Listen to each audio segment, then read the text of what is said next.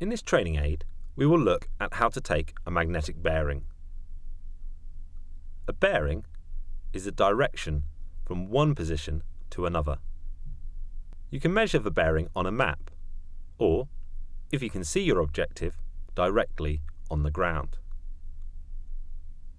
First, we will look at how to get a magnetic bearing from a map.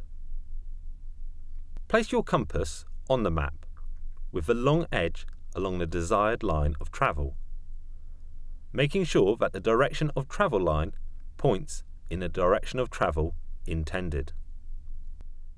Ignoring the needle, turn the capsule so that the declination arrow points up the map to grid north, and the orientating lines are parallel with the eastings. Read the bearing at the index line. This is your grid bearing. Change the grid bearing into a magnetic bearing by applying the GMA. The compass is now set on the magnetic bearing for use on the ground.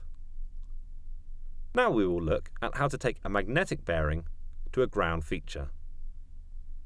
Keeping the compass away from metal objects, such as your weapon that could affect the reading, hold the magnetic compass flat in your hand so that the needle can turn freely. Point the direction of the travel line at your desired feature, in this case a church. Now, turn the capsule to align the pointed end of the declination arrow with the north end of the magnetic needle. The figure at the index line is the magnetic bearing from your position to your feature, in this case 4,900.